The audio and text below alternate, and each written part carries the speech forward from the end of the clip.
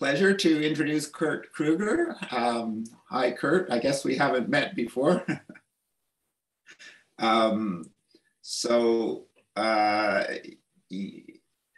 yeah, so Kurt is joining us. I'm not sure where you're sitting at the moment, Kurt, but I have the wonderful chance of being in Texas, where I currently live. Okay. Yeah. Okay, so I guess it's probably not snowing there. It's snowing here in Hamilton.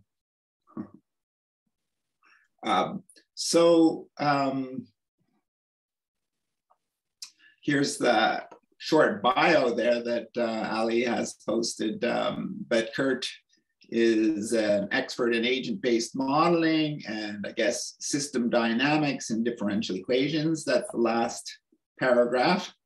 So perhaps I'll just leave it like that. So Kurt, do you want to take over? Yes, happy to.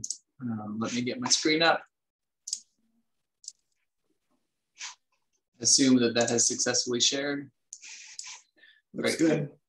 Okay, so thanks everyone for the soapbox. I mean, the opportunity to speak. And so I'd like to spend a little time to just talk about the work that we've been doing with the Saskatchewan Health Authority. My background is with Dr. Osgood's lab at the University of Saskatchewan. So that's where I did my PhD. From Saskatchewan, raised there, and then moved down here for family reasons, but still maintain pretty strong connections to Saskatchewan. And so I've been lucky enough to be part of an embedded ABM hybrid modeling team at the Saskatchewan Health Authority. So I'm just going to talk about some of our experiences and how this may compare to some of my previous experience in more research-based work in the academic space, as well as public health situations that are not a pandemic. So this may be a sort of hopefully it's some new learnings here that we can reflect on. So yeah, I guess just to set the stage, I'm a consultant here in the US, but embedded with the team in Saskatchewan Health Authority, and so I'm most of my time is spent working with them and working with people who are working at the Saskatchewan Health Authority, and yeah, so that's the set the stage, I guess. Okay. So in the reflections of our team, obviously the team has taken different shapes at different stages in the pandemic. As we've reflected on sort of how do we increase our value to the health authority and to the people of Saskatchewan, this comes from our senior medical information officer, Dr. Jenny Bazran. We've sort of broke it down into what we think is five key components to what an applied health system modeling would look like that's embedded within a healthcare system. And really the main message that I'd like to communicate from this presentation is the value of, I think as we move forward, maybe there's more appetite for this, really the value of taking systems modeling of different types and kind of integrating it as best as we can to within health organizations, health planning policy organizations, in some sense, perhaps alongside the analytics teams that are already there. So that's kind of the model that we've been building for the last little while. And so hopefully these five components are things that we can reflect on that might have value in advancing this directive moving forward. So the first one here, one of the first key components is having a map of the full process. Obviously, that's the model. When you have a model, the model should be representing kind of a map of the process that's under scope. And different stages, earlier on, maybe we didn't have a full model built, and so you would be supplementing with different types of maps. But at the moment, this is what we have. So I'll spend some time talking about the map, talking about the model, the ABM. Bearing in mind the audience, maybe we'll spend a little more time on this section than I would otherwise. Then we have the data. So obviously, what's the data that we have access to? This is one of the areas where it's really valuable to be embedded within the health authority, because certainly we have access to analysts and data that is not publicly available. So that can help us really increase the validity of the model. Obviously, we'll have other sources of evidence as well. So I'll be talking about data and evidence together. And then I think contextual knowledge is a really important factor as we build relationships within different member groups of a given health authority or health policy body. So I'll talk about that contextual knowledge, how we draw from that. And then last, but certainly not least, is the knowledge translation piece, which I think is a really important component that really requires a bidirectional relationship with the different stakeholders in the organization. So the map, or the model in this case, it was built in AnyLogic 8.7. The first primary developer was Wade McDonald, who's here today. And about a year and a half ago, I took over as the primary developer so that Wade could return back to his PhD studies. So he's a PhD student at Dr. Osgood's lab at the University of Saskatchewan. And a lot of his fingers can be seen in the model even to this day. Okay, so the model itself, it's an agent-based model that tries to characterize the complex geography of the province of Saskatchewan. It's an agent-based model with approximately 1.2 million agents representing each person in the province of Saskatchewan. And we're not representing just a single city, but we try to capture all the cities and rural towns and communities within the province. So this is a snapshot on the right. This is a snapshot of the model itself. The images that you see, the icons that you see here are some of the agents that we have represented. So these are going to be schools, hospitals, and long-term care facilities. Obviously not all 1.2 million people can be represented on this map, so they're not indicated there. But basically we have 6 main agents that have some kind of GIS representation within the province. People, which would be the most important one, we'll spend some time on that. Hospitals, which I think is the second most important. And then long-term care, schools, households, workplaces. These are all relatively simple models that really, agents, that really just give us the ability to kind of put a container on a map with the locations. There's not a lot of dynamics associated with them, so I won't touch on them today in the interest of time. And then we have some other agents that are not sort of GIS based. So these are gatherings. I'll talk about what that means. We have COVID tests as a separate agent that undertakes the tests. We have contact tracing. Each of those have some dynamics that I'll talk about. Then we have variants and vaccines as well. So the model is able to track the spread of multiple simultaneous variants that have different interactions, protection from, if you're infected from, previously infected from one variant, it'll confer some protection from the other variant, but not perfect protection. And also we have multiple vaccines. Now those ones, are, again, there's no dynamics associated with them. They're essentially just bundles of parameters. So I won't spend too much time talking about them as agents, but I guess they will just come up in normal discussion. And then finally, being that this is an AnyLogic model, almost by definition, it's a continuous time model. So that's, for us modelers, that may be some value. So I'll get into some of the structures of the person agent, which is the most complex agent. And so I'll try to do sort of a high level sweep, and hopefully there'll be some space at the end for some questions. So as with most of these models, it's built upon the backbone of an SEIR approach. So every person in the model has one of 4 possible infection states: susceptible, exposed, infective, and recovered. These transitions in AnyLogic are just bundles of logic that you say under what conditions somebody moves from one state to the next. So this here, for example, is we can initially infect some people and they don't have to go through this development of COVID. We can sort of treat them as cases that have been brought in. But basically, most people will be susceptible in the beginning, and then they'll receive a message from an agent in a similar geographic context that causes them to become exposed. And then after some period of time, they will transition to infective. And while they're infective, there's this little state transition here that basically causes that person to send a message to somebody in their geographic context to continue the spread. So this is where infection is being spread here. And then after some period of time, they can recover and they can be reinfected, or they can go back to susceptible over a period of time. We've separated the symptoms state chart. Previously, symptoms was captured as a substate of infection, but we've brought this out so that people can be no longer infectious, but still experiencing symptoms. So this is a separate state chart. And what this really tries to capture is the development of symptoms over time. So again, if you're susceptible and you don't have any, if you're sort of COVID naive, then you'll be in this baseline COVID state. And then if you become infected, you can enter this pre-symptomatic state, which means you're still asymptomatic, but you're on the way to developing symptoms. And then after a period of time, you can go from pre-symptomatic to either paucisymptomatic, which is really a combination of completely asymptomatic with and just having very mild symptoms, not clinically significant symptoms.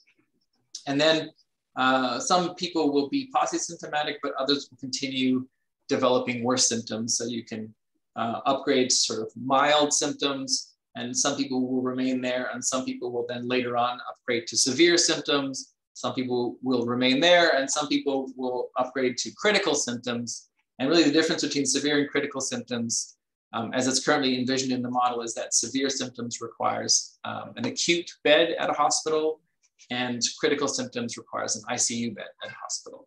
And then we also envision that people with critical symptoms can step down back to severe symptoms before they end up going back to baseline after some period of time.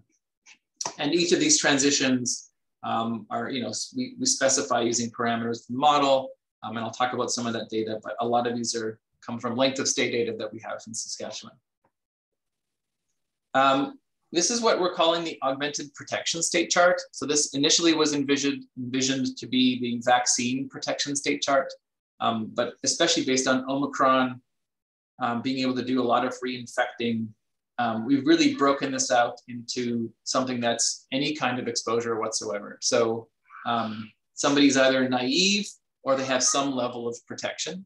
And that protection will come either through a vaccination, or it will come through a natural exposure, or some combination of those things. So basically everybody in the model starts off naive. As they experience some exposure, natural infection or vaccination, a period of sort of an event will trigger at some point of time after that exposure. So maybe 21 days or 14 days later, depending on the nature of the exposure, they will develop protection. And then basically this set of choices allows the person to essentially sample from one of 5 unique protection states. So rather than having, the SEIR approach has the R as sort of a protected or not Boolean. This allows us to break protection into 5 distinct levels of protection. So if somebody is all the way protected from infection, that means they could be, swimming in a literal vat of COVID particles and they won't get infected. And then after some period of time, we have a waning transition here. They will lose protection from infection, but they'll still maintain protection from clinical disease or symptoms in our case. After a period of time, they can lose that protection, but they'll still maintain protection to hospitalization. And then the next one down is protection from death, or they'll still go to the hospital, but they won't die in the hospital. And then the last one, if they lose that protection, then they'll go all the way down to unprotected. And so basically, every person who's exposed will sample from one of these 5 protection levels, and we specify kind of the probabilities of those samples, and we specify the rate of these, of the waning of each of these steps. And then, so if somebody comes in with one exposure, then they'll sample from one of these, and then they may wane over time. And then if they get another exposure, again, it could be a vaccination, or it could be a natural infection. It doesn't have to be the same as the first one. And they basically exit this state and they resample based on an additional exposure. So now this additional exposure will have a higher chance of putting them into the protected from infection category, higher up than they were before. And so by this way, we're sort of allowing multiple exposures to happen in combination with waning. And the last point I'll mention, it's not visually represented here. This is a bit of a simplification. We effectively have this state chart for each of the different variants. So one could, in a sense, simultaneously be protected from infection against a wild type infection, a wild type variant, but only protected from hospitalization against a Delta type, for example. So we do have this captured for each of the different variants. So we do have behavior in the model as well. People can be sort of in society, mixing under their normal schedule, and if they're not in hospital but they're still sort of in society, they can be put into self-isolation.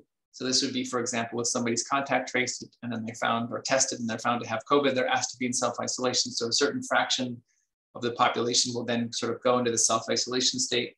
We have a community cohort as well. This is not something that we've been using over the last year and a half, but it's still there in the model.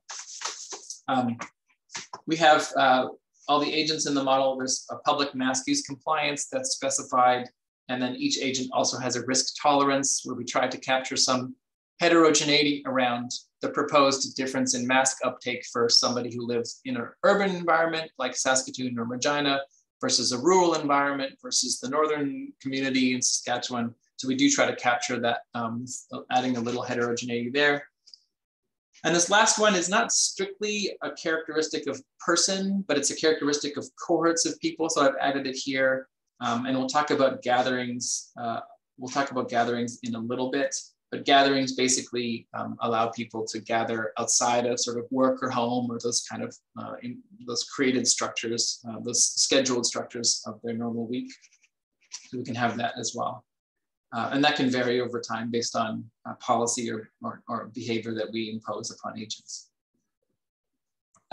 So all the agents, all the persons, the people in the model are associated with locations. And the reason why I'm saying associated is that they're not sort of actually in those locations. And this was really a decision that was made early on in order to improve the efficiency, computational efficiency of the model.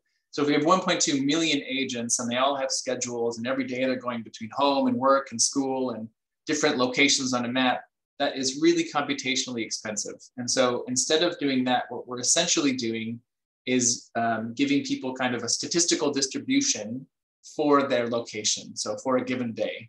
So rather than saying you're at work between the hours of 9 and 5 and you're at home between the hours of 5 to midnight or whatever, we say a certain fraction of your day is at home, a fraction of your day is at work, a fraction of your day is at the hospital, or so on.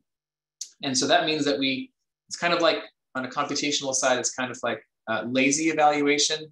We're essentially not calculating where agents are if it's not epidemiologically valid.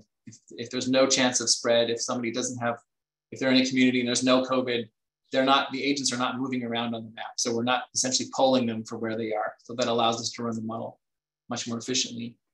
But basically people can have an association with a number of different geographic contexts. So they can be in a certain region, as we showed before, Saskatoon and Regina, Moose Jaw, all the different small towns in the provinces are all captured. We even have Hutterite colonies in the model. So they can have an associated home region or work region. And those regions may not be the same, but they will be close to each other. Then we have households. There could be up to 2 workplaces. Some agents can work in more than one workplace. We have schools, long-term care facilities, hospitals. And this would be if you're there as a patient or as a staff member, you could be there. And then we also have the gathering. Obviously, agents have demographics, age and sex, and where they live. We do have a long COVID module in the model. This was built about a year ago as we were exploring, some external stakeholders were interested in exploring long COVID. So we did build a long COVID component to the model. We haven't really been using it for the last year, but I imagine it will be something that we'll draw from in the near future. And I can talk about that if we want, but maybe in the interest of time, I will step past it. Similarly, we do have flu in the model as well. So this, at some point in time, this was a question that put to the modeling team to think about the flu season that we're currently, I guess, in or exiting. Obviously, COVID happened, Omicron happened, so that changed things. So we haven't fully calibrated this component of the model, but it is in the model, it's running. And I think, again, this will probably be something that we do in the coming months.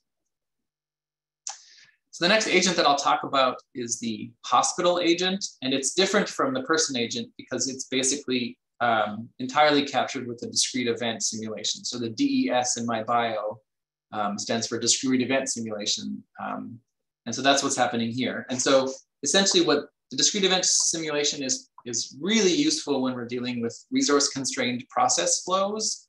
And so it's quite used regularly. It's used regularly for clinical settings, which is what we're having here. And so basically the hospital itself has 3 zones. We have the ED, we have the acute or the non-ICU, and then we also have the ICU. And so basically the hospital, and again, there's something like 80 if my memory serves me right, there's many tens of hospitals across the province. And as somebody who develops symptoms, COVID symptoms will present to a hospital, and they can enter the ED. And what the ED essentially allows them to do is to get tested. So if they have mild symptoms, which means they don't need an acute bed in order to be cared for, they can be cared for at home, but it will provide an opportunity for them to get a test. And then for those individuals that have more severe symptom needs, they can be transferred into the acute or the non-ICU wards of the hospital. And in some sense, this is really where the rubber hits the road, because as modelers understand now, cases are not a really valid data point. Really what we're looking at is non-ICU or acute admissions to the hospital. So this allows us to track those admissions, but it also allows us to convert from admissions to census. So the model is outputting the census over time based on the length of stay of an individual person, based on their age characteristics, severity of disease, and so on. And then for those individuals that require yet more higher levels of care, so they have a higher level of symptoms, a more severe level of symptoms, they can be transitioned into the ICU, which again gives us ICU admissions and ICU census. Now there's a few features here that are not really being used at the moment. They can be engaged, and they were used at the past. So we did have some room to be able to deal with resource constraint in our clinical setting. So we could ask how many people would be turned away at the hospital if we're imposing resource constraint limits. A lot of our modeling has kind of sidestepped that for now. So it remains to be seen. It remains to be seen if we'll draw from that in the future. We also use discrete event simulation to capture the contact tracing process. And this is really important because at the least it introduces delays from when a person develops symptoms to when they're tested, to when they're contact traced, to when they're notified and they can self-isolate. So we have contact tracing here. And again, we're allowing the model to use a resource constrained approach, which we've used at the past. Earlier in the pandemic, we were really concerned with the contact tracing capacity of the province. That's kind of been eclipsed by Omicron, so we don't do that anymore, but it's still there in the model. So this allows us to capture sort of when somebody is found, when they test positive, either through presenting through hospital or through some other means, then a certain fraction of them will be contact traced. So they'll be essentially, they will enter this process flow, and then there'll be some delays introduced, and that person may be tested if they need to be tested, or we will find the contacts of that person and then we may bring those people in for contact tracing or for testing as well. So there's a lot of flexibility in this architecture. And then for those people that test positive, we may request that they self-isolate, for example. And then we also have a testing agent, which is a very simple discrete event simulation. And again, this is primarily to introduce maybe a backlog, or to introduce delays between when somebody develops symptoms and goes for a test to when a test is actually reported to them. So we basically have a test, entering here on the left. There may be some queue backlog, so we can specify the number of tests that are able to be done per day, for example, and a backlog may form. And then we can also introduce some delay in that process, and that delay from an epidemiologic perspective is quite important. So this was helpful to be able to build. We have gatherings in the model. So I'll sort of just touch back a little bit here. So there's basically two contexts where somebody would be spreading COVID. We would be having these physical locations, but then also we wanted to allow for spread kind of supplementary to those mixing environments, those GIS specified mixing environments. So what we created was sort of a little mathematical model where we essentially assume controlled but random mixing. So we can specify certain parameters for that gathering, how many people are in it, what's the density of it, how much are people mixing in it. And we've parameterized 3 separate types of gatherings. So we have private social gatherings, public social gatherings, and then public non-social gatherings. So we've done our best estimates to specify sort of what would be the size of these gatherings and how many, how would people mix within those gatherings, and how frequent would be those gatherings, and what would be the age distribution of people at those gatherings. So this allows us to give sort of another supplementary space to spread COVID beyond just the home and the workplace. And because they're not necessarily geographically specified, we're using a gravity matrix because we recognize that people will mix between neighboring communities. So we have a gravity model that allows people to mix with people in a neighboring community, but there's a very low chance that they'll mix with somebody, let's say, across the province. So that's what the sort of the gravity model allows us to calibrate. And this is really one of the key levers that we pull for calibration of the model. There's a few submodels that we've built to support things. I'll just touch on them very briefly. This is a separate little system dynamics model that we use to kind of map the process of vaccine waning, of protection waning within a person. So we use this model to essentially translate from literature sources where they estimate the protection level over time against symptomatic infection or hospitalization for certain age groups. And then we use this to kind of calibrate what would be the required parameters in the model to match that literature assumption. So we have this little submodel, and then we have another submodel which we're just beginning to use, which really helps us to try to estimate or fit a beta distribution around the length of stay, so we can match empirical admissions data with empirical census and get some estimate for the length of stay, so that the model can replicate what we think is the length of stay in the real world. Okay, so I'll now talk a little bit about data and evidence, and okay, we still have some time. So this is one of the key areas where an embedded modeling team may have some advantages over a non-embedded modeling team. So all I'm showing are publicly available slides, but I'll be sort of pointing to what the data would be behind that we have access to. So here, this was from a presentation, I guess, in mid-November. This shows in Saskatchewan the total non-ICU admissions per day, and by, for the entire province of Saskatchewan, and even by subregion. So we, working with our digital health analytics team, we've kind of broken down the data to where people are from, not where they're admitted to, but where they're from. And we've broken the province down into kind of these 4 quadrants: Saskatoon, Regina, then the integrated north, and the integrated rural in the south. And so for each of those 4 quadrants, we can see the non-ICU admissions per day. We can see the non-ICU daily census, the same thing for ICU, the admissions, and then the census. So this is one central data source that we use to calibrate the model. We also have admissions by age group. So this is just looking again at admissions over time. For each of these different age groups, we can look at where those admissions are coming from and what age they're coming from. We have admissions by vaccine status. So some of this may not be read by the model, but we compare modeling results to some of these data sources to see if it fits our assumptions. If the model is suggesting there's a surge when we didn't expect one, we can look at some of these data sources to see if that conceptually makes sense for us. So we have admissions by vaccine status as well. This is generally not public. We have when somebody's admitted to the hospital, what was their, did they get their first positive test on admission to the hospital, or was it before admission to the hospital? And that gives us an understanding on how valid the case numbers are. Sometimes we'll see the model disagree with case numbers, but it'll agree with the admissions numbers. And so we try to use other different types of metrics to determine, does that make sense, or is there a bug in the model that we need to address?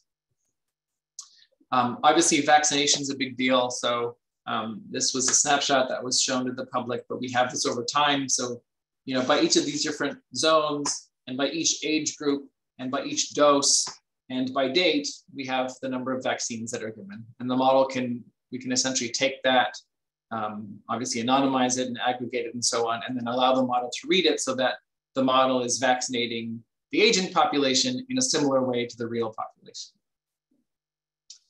And then we can conduct our own analyses on the data as well. So internally, we conduct analyses on the relative risk of vaccination. This is shared as part of the entire package of modeling. So the communication from the modeling is not just the model, but it's also supplementary calculations and comparisons. And there's others that I didn't have publicly available things to show. We have estimates for length of stay. We have estimates for vaccine. We can conduct our own estimates for vaccine effectiveness and waning. We often do jurisdictional comparisons between Saskatchewan and other provinces and other states in the US and other countries in the world. Earlier, especially, we had direct connection with the contact tracing people, so we could look at the number of contacts per case that they were finding on average, the number, what kind of delays they were seeing being introduced to the contact tracing process. So all of these things can be used to sort of inform parameters in the model. Obviously, other things like wastewater, that's typically more publicly available. So we do have access to wastewater across the province as well. And roughly the way that we calibrate the model, this is maybe another difference to research-based approaches or situations where we don't have a burdening pandemic upon us. We have to be pretty fast and nimble with our calibration. So we've kind of broken it down into two phases. The first phase is really estimating, coming up with estimates for the contact rate for each age group within that population. And this is where we look at we look at the data from September to November of 2020, when there weren't any policies in place. It was early in the pandemic. There was a surge that happened in Saskatchewan. And so during that, we kind of assumed that that was kind of people's default pre-COVID behavior. And we informed the model from our epidemiologic parameters, and then we made best guess estimates for these gatherings that I spoke about.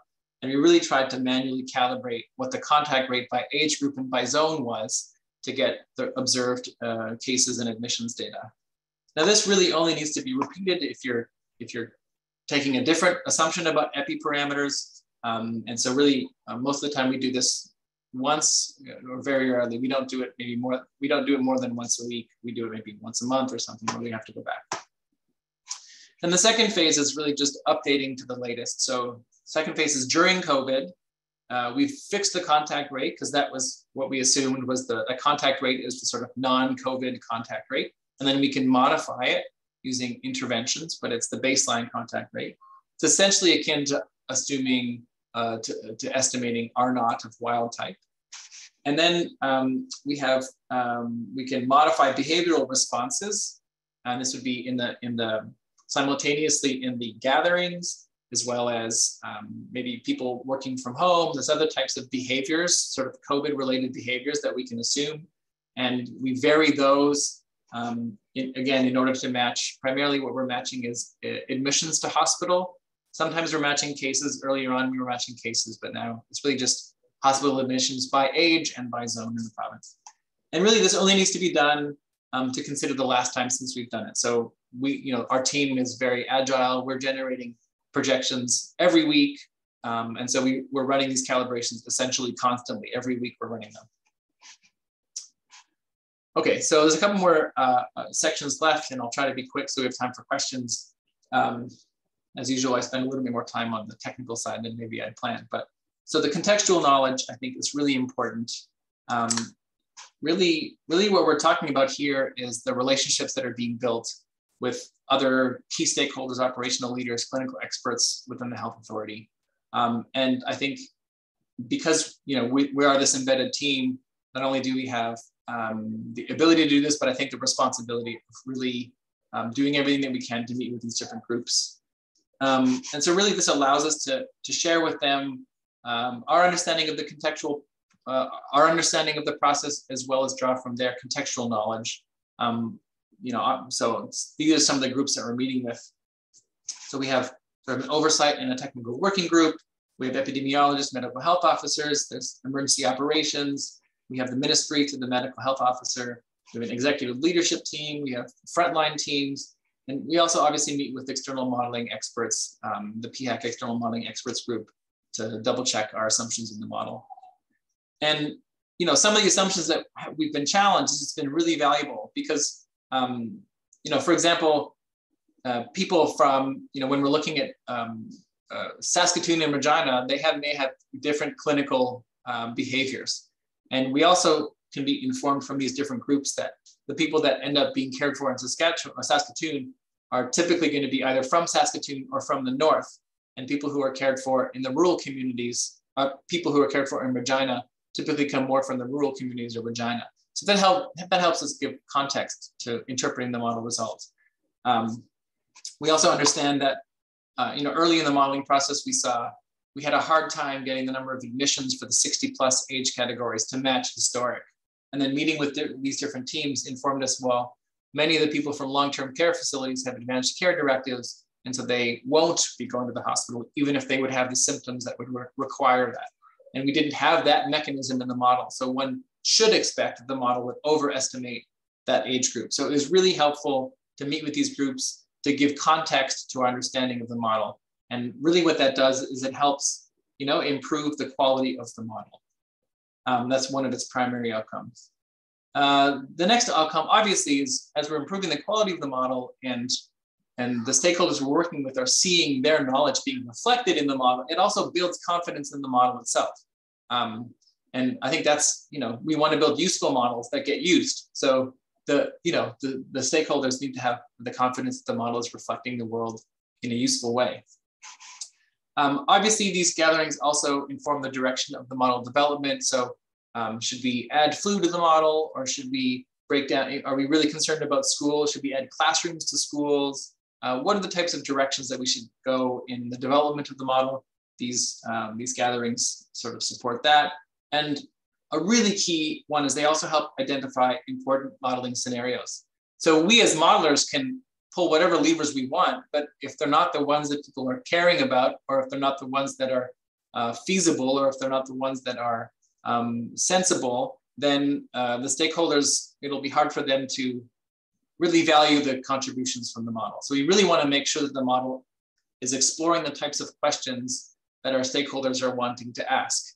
And really this process is bidirectional because we contribute to that as well. We inform our stakeholders the types of problems that are probably most efficient. And through this collaborative effort, we can kind of decide on what types of modeling scenarios are the most important to run and the most appropriate to run.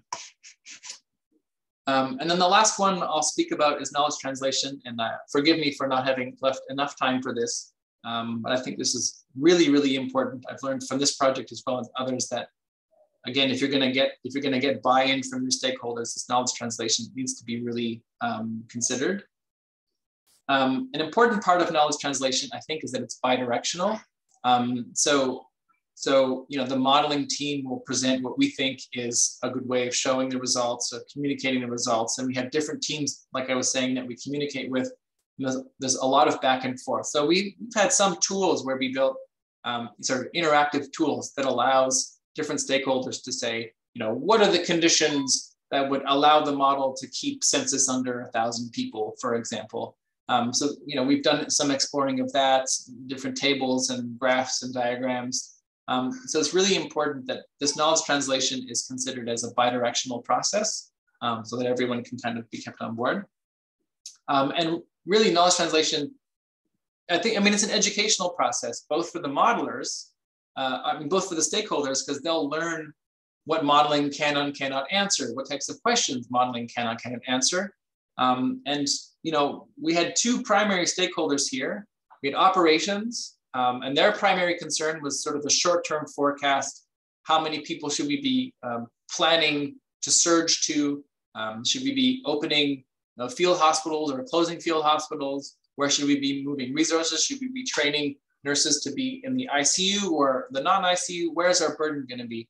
So the nature of their questions was quite different. And so, modeling helped them understand the limitations of the model is that we can't treat the model, let's say, as a magic 8-ball to predict the future. We can really only tell possibilities of the future. So there was a really important learning curve there for our stakeholders.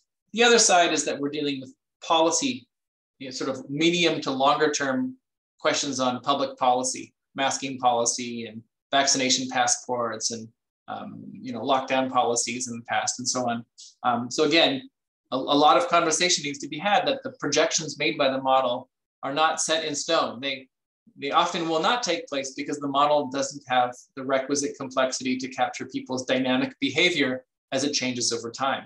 And so there's a lot of, the stakeholders undergo quite an important learning process with this knowledge translation. But I'd say also the modeling team has to learn that as well. So what questions are they trying to answer? What is the constraints of their decision making and how? So we then have to learn the types of questions that they're having to make so that we as a modeling team can try to make the model fit that as much as possible.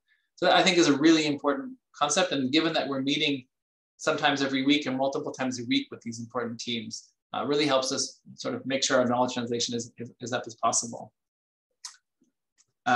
There's a couple other pieces, but maybe we can stop. So this is one scenario. This is one example of something that we might show to an operations side where we say, we have these different scenarios and you know, maybe 2 weeks from now, how many people should we expect to be, what should we expect to be a hospital census or an ICU ventilator census? This is an earlier one. More recent ones are a little bit more rigorous. We have uncertainty intervals and stuff, but that's basically, you know, some of the things that the operation needs to see. We've also now broken this down by zone and region. This is an earlier one, like I said.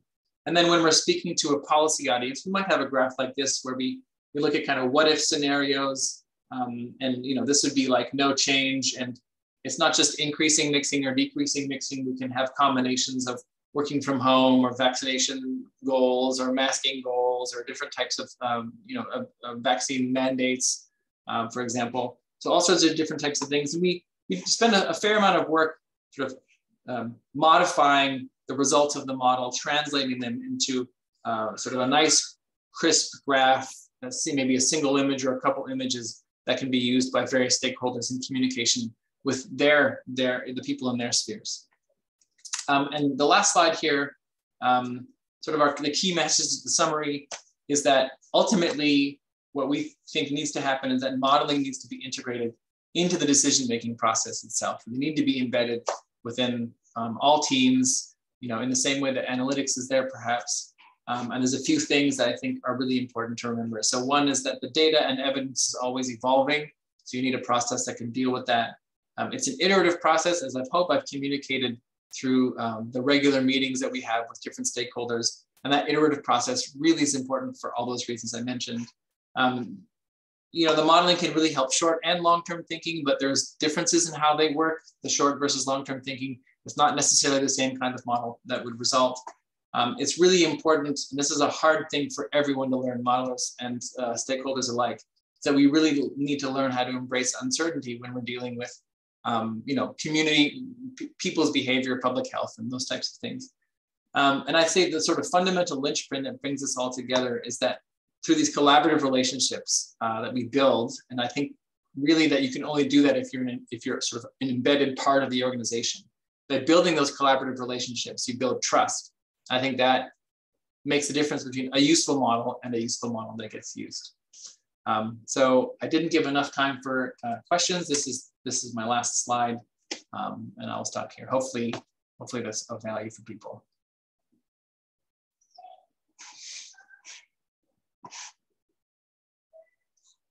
I think, Tom, you're muted. Tom, you are in mute. Sorry.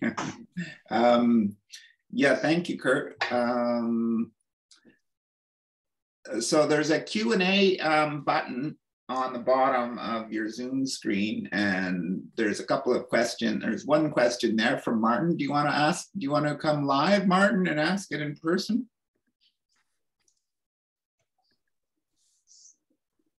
I should provide him with access if that's the case, but okay. I think it's a fairly good question. I can answer that. So the question is around how we're capturing the difference between PCR and rapid antigen tests. So that is a limitation of the model. We don't have rapid antigen tests in the model. So we really only have the PCR test. And that's one reason why cases is becoming a much weakened value. It's a weakened data source during Omicron because the province has transitioned away from a lot of PCR testing. And you know, I know in other districts in Australia, in some districts in Australia, for example, they have a way of reporting rapid antigen tests. We don't have that in the model. So in Saskatchewan, there's no real way of reporting the rapid antigen tests that people are taking in their homes. And so we just haven't gone through the work to add that to the model because it would introduce a lot of uncertainty that we're not able to calibrate. So we're not really assuming rapid antigen tests. There's none of those exist in the model at present.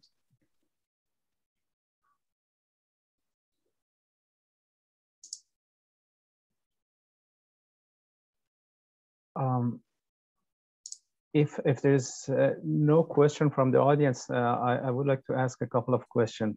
Kurt. Sorry, I was muted there and I said something that nobody heard. Yeah, go ahead. Yeah, so I see one hand is raised from Ellen. Hi, thanks, Kurt. What a great presentation. I had a quick question about the last thing one of the last things you talked about embracing uncertainty, and how if you were able to get people to embrace uncertainty, and what were some of the methods that you used around that? Because I think that's a big question in modeling. Yeah, I'm glad you brought it up. I agree with you.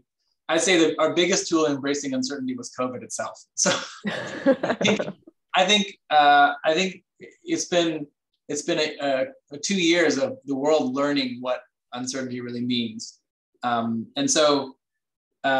Yeah, I think a lot of embracing uncertainty really comes out when we're meeting with teams and we're sort of undergoing critical analysis of the modeling results. So let's say, for example, that this happened on multiple occasions. The modeling is presented to various stakeholders and it suggests a massive surge is coming. And nobody believes it because we've never seen it before. Even the modelers are like, is this real? I don't know.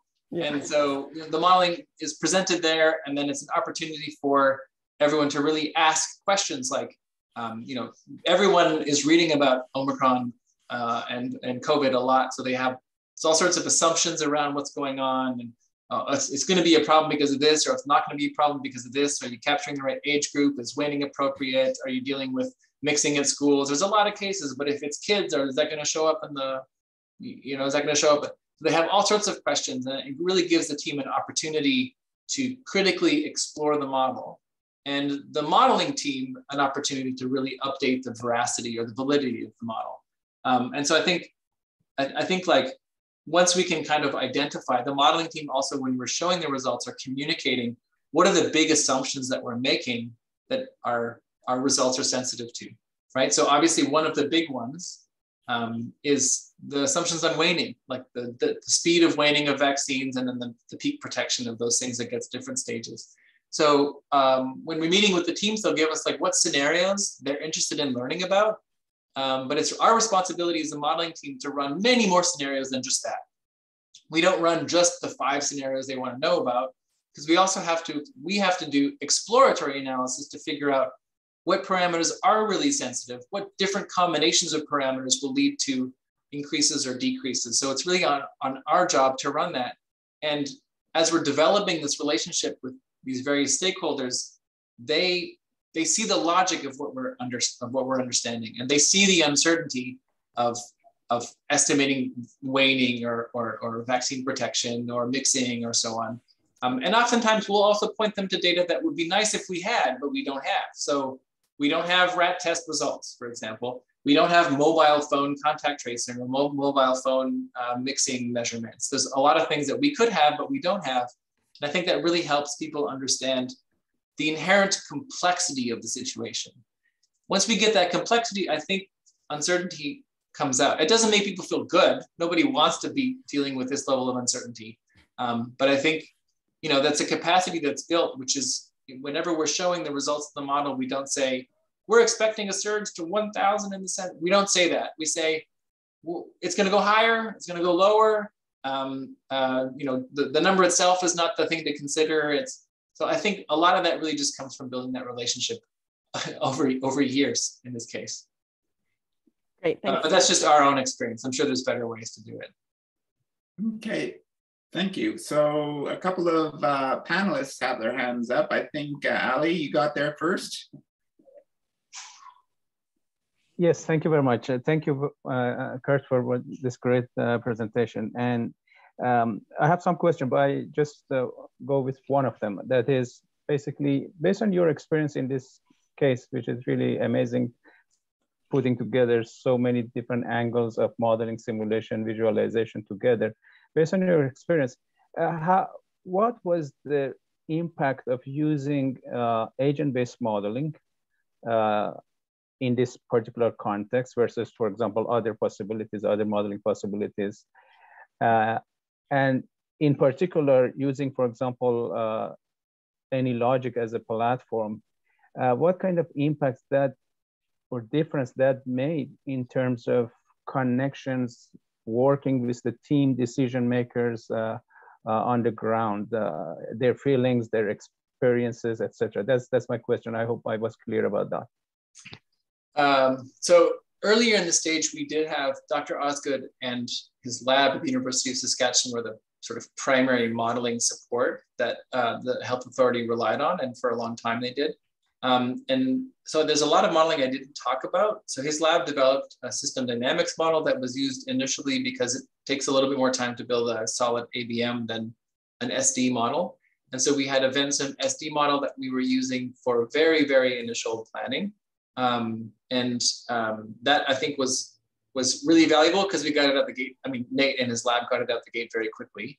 And we also had another model that was supporting, really agent-based modeling is not, its main value is not in the short-term projections, but in sort of the longer-term scenario planning, what-if questions. And so there was another model for some time that was being used, again, from Dr. Osgood's lab, called a particle filter. So it was an SD particle filter combination. And that's really helpful for taking wastewater into account and case data into account, test positivity into account, and generating kind of shorter term projections and uncertainty. So multiple different types of modeling were used. And I think a mature modeling group would draw from multiple different modeling approaches. The advantages of AnyLogic is that it allows you to use a lot of these in one modeling package. So as you've seen, this is a hybrid model. I don't really know how I would build this in another tool that allows me to do ABM and discrete event simulation. And then also those supplementary models for system dynamics models. So for that type of modeling, AnyLogic is a pretty useful tool. But again, it's not able to do everything as well. So the particle filtering SD model that you can do in AnyLogic and you can do in other packages as well. You may have to sort of do that in C to keep it efficient. But again, that's work that's done on Nate's side. And I'll mention just one more point. I think, actually, I'll stop right there because we only have a few more minutes. So I'm happy to talk with you offline about this as well. Okay, thank you. So Michael, you've got your hand up. Yeah, can you hear me? Yeah. Thank you very much. Good talk. I'm interested in the fact, building, I guess, on the last question, that within the AnyLogic model you presented, there's a mixture of agent-based, I guess, for the person, discrete event for the hospital, and then system dynamics for waning, I think it was. So what was, when you thought about it, well, one question is, when you use discrete event, what exactly do you mean? Because I would think that if the agent-based model is in continuous time, it can also be thought of as a discrete event thing. A person gets infected or they meet somebody. So what is the meaning of discrete event? And what are the pros and cons of being able to mix in within this single AnyLogic code, these different kinds of frameworks or ways of, more formally, I guess, the ways of specifying that component of the model? Thank you for the question. I think that's you've touched on something which I think is sometimes it's a poor definition of terms. So I say discrete event simulation because DES is a term that's being used in the industry, but it's not really an appropriate name. It should be called process-centric modeling. So really, the discrete event package within AnyLogic is about modeling processes, and its real value is modeling resource-constrained processes. So basically, you have, I guess I'll go to the contact tracing. So you can have entities. They don't have to be full agents, but they move through this process. And it's, you could do all of this in an agent-based model if you want, but you'd have to be building a lot of custom code. It wouldn't be necessarily very efficient. It's not visually very appealing. And so this allows us to very quickly build the basic notion of any kind of a process. And that could be individuals moving through a process. It could be tests moving through a process. It could be other types of abstract characteristics moving through a process. So the process, when we say discrete event, that's kind of what we're after. AnyLogic scheduling, underlying schedule, it's an event-driven model. So when I say continuous time, it's different. It's some terms we have to, I think the modeling industry needs to needs to iron out. Continuous time is different than continuous time in a system dynamics model. So many agent-based models have, net logo models, for example, they have what's called this tick. So every day there's an event that happens and everyone kind of updates their state based on what happened in that day. And in AnyLogic, however, when we specify, when we have a state transition, we can specify that this transition from one state to another state happens at any moment in time. It doesn't have to happen on the day. It can happen 2.653 days later, for example. So that when we say continuous time, that's what we mean. But underlying, you're right, it's an event approach. It's an event queue, and we schedule all these events that take place. The underlying mechanism is this event, but functionally, when we're using it, we think about it as continuous time. So I don't know if that helps, but those terms I've always felt uncomfortable with, and I'm glad you touched on that. Thanks. And the system dynamics part, how tightly integrated is it with the other two parts? So the system dynamics part here, I've done models in the past where you put system dynamics models within agents themselves. And so it's sort of fully integrated. You can do that in AnyLogic. This system dynamics model, it's a separate model. It's not, I sort of have 3 separate models, and this is one separate model, and I'm just using it for calibrating the parameters. The way that's captured in the agent is through this state chart here. So this, again, it's a discrete state chart, and that system dynamics model, it's a separate package. So it's not a hybrid model. This is only hybrid for ABM and that process-centric DES. Okay, thanks. Pleasure. Okay, thanks. So Jianhong had his hand up, but now it's taken it down. Maybe. No, I think Elizabeth has some excellent questions. So I think Elizabeth should have her first. And I might be able to follow up with this question, actually. Oh, okay. Elizabeth, do you want to go? Sure. Yeah, so I was just kind of wondering, you mentioned adding flu into the model. And so I wanted to know kind of how you were planning on adding that in. So is it going to be sort of as a separate disease model that kind of runs in parallel, or is there going to be sort of an interaction between flu and COVID where someone who is maybe infected with the flu is more susceptible to COVID or vice versa? That's a great question. Many of those questions I don't know the answer to. So we've built the structure for the flu. And before we really got to go through the validation process, we got hit with Omicron. So we abandoned that immediately and moved on to other greener pastures, let's say. Basically, these are separate, within the agent themselves, they're separately captured state charts. And so we can essentially posit whatever interaction we want. I just showed this because the modeling structure is there, but again, the thinking through that needs to be considered. And this differs from how I'm capturing variants in the model. So variants are captured in a way where you can't be co-infected. You can't have alpha and delta at the same time, but you can have one of the variants of COVID and flu at the same time. And we haven't thought around sort of what the confounding, increasing severity of that would be. But certainly, since we have multiple different symptom state charts, we can come up with some combination of those. But the epidemiology, we haven't thought through. The modeling structure is present. Thanks. Yeah, thank you. Maybe Kurt, I can follow up this question. I really like the question.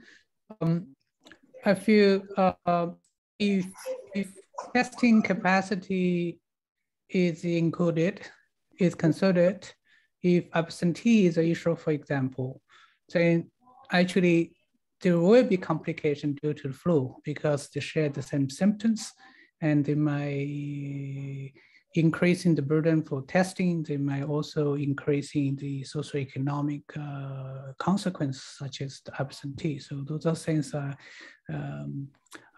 not really co-infection, but it is relevant to co-circulation of two symptom diseases with similar symptoms. Yes, yeah, I fully agree with you.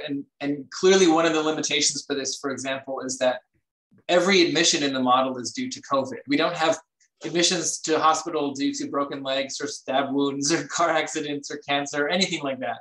And so, even the numbers that come from the model for admissions, as soon as we add flu, now we have multiple reasons to come in. You have confounding symptoms. You have to reason between those. You have limited testing capacity for all of those things. So yeah, that's another thing that will come, that we'll really have to, you know, get our teeth into when we want to explore, you know, expand the model really into the flu component. But yeah, I fully agree with you. It's very complex. Great. So there are no hands raised at the moment, which suggests that we might be moving towards the end of the Q&A. Does anybody want to have the last question? Raise your hand. I see one question in the chat, Martin Brunel, event-driven as opposed to time step. Yeah, it's event-driven as opposed to time step. We don't have a fixed time step in any logic models. Right. Yeah, but yeah. Okay. Okay. Well, I don't see any more questions. So as the host, maybe I should collectively, point out that in the raise hand, lower hand. Yeah. So there is I'm raising my hand and lowering my hand. I was looking for the clap. Okay. Icon. But I've lost the clap icon, but maybe we can all have a round of applause for Kurt. He's masterful job of presenting a complicated model. Thank you. I learned a lot. It's been an interesting period of time for sure. Yeah. So, Elizabeth posted a Q&A. Okay, I didn't see that. But okay, well, perhaps we should wind up and wish everybody a happy weekend. Yes, thank you very much. And see you in 2 weeks when we have Professor Nathaniel Osgood from University of Saskatchewan. Indeed. The master, some of us say. Thank you. Thank you. Thank you, Kurt. Okay, thank you, Ali, for setting it all up. Thank you, everybody.